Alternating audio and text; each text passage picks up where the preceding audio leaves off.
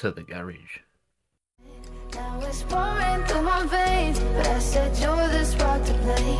And it's fire, burning holes inside my brain.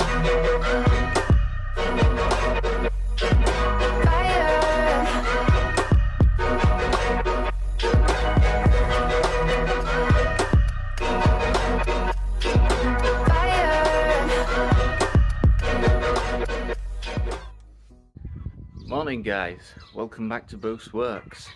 Today it's a quick video on how I got this engine, where it came from, how I got it in the car, because I've had a few people in the private message me and saying, how come you didn't video the engine swap and everything? The reason for that is a very simple one. I didn't start YouTube before I started this project. I started this project, then I got in touch with a guy called Alex from M111. Great guy. He said to me, start a YouTube, just do it. I'll leave a link to Alex's channel here, because he is very knowledgeable about these engines, and if you need to know about these engines, I'm sure there's some great videos on there what can help you out. So what I did was I bought a cheap Mercedes compressor off Gumtree, £250. Yeah, it was a great motor. I put an induction kit on to give it that supercharged sound, that whistle.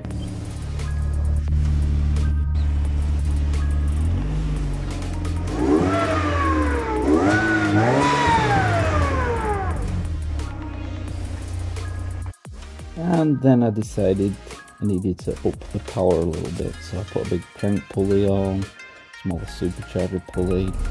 It was hitting around 9 psi in boost at the time. These are the mods I finally did to it and the power that I got from it.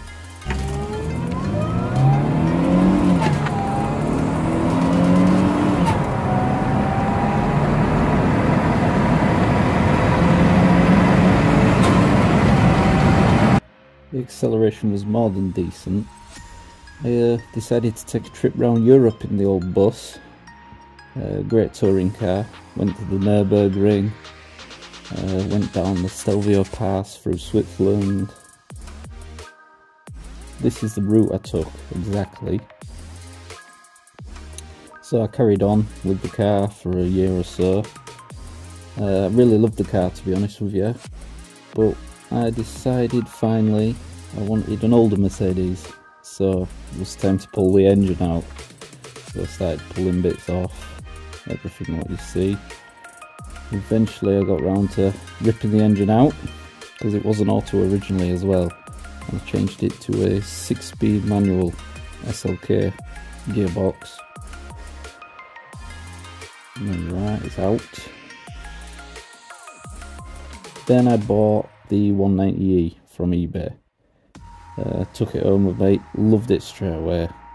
It was a great, fantastic looking motor.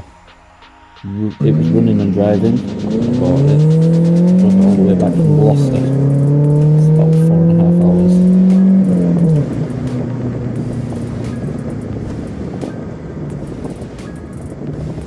I did use the black 190 Mercedes for around a year before I got round to starting the swap. Did a few bits of mods and nitrous, obviously. But I needed a garage, so I started work on the engine straight away. Made manifolds and bits and bobs. Started working on it, mounting the turbo. Took the supercharger to bits. I started rebuilding that. Give it fresh lick of paint so it didn't look completely trampy. Made that little pipe work so it all came together. Hopefully putting some sort of vacuum control to control the supercharger and turbo together at some point. I got these brackets made up so I can fit the M111 powered steering pump. And here's where we got the garage. So took it to the garage. That was the first day there. Ready to start work on it. Well, this is the last time you're going to hear this M111 running. because it's going for its engine swap.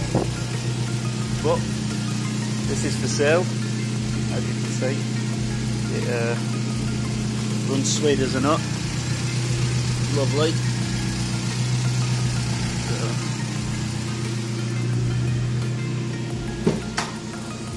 Give it a quick rev.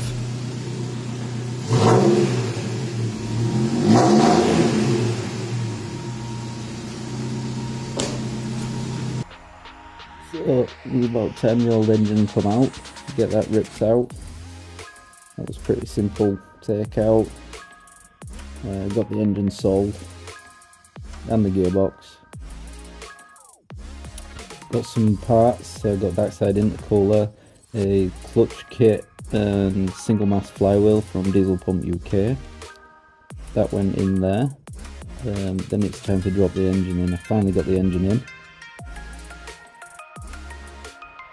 There's a lot of wiggling and scuff knuckles to get it in. I had to make a custom gearbox mount to fit the SLK gearbox, which was basically chopping the 190 mount and the SLK mount and welding them together.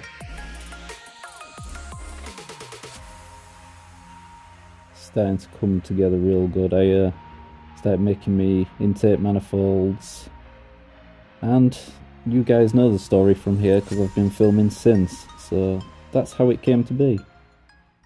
Right, so now you know about the engine, what I'm going to do today is fit this lovely little mount what I got made by Go Garage. Again, I'll leave the link in the description.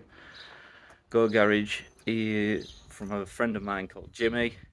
Great guy. He's sent me this. This is to mount a Mac boost controller and it fits directly onto the engine. We've just got to tap a few holes.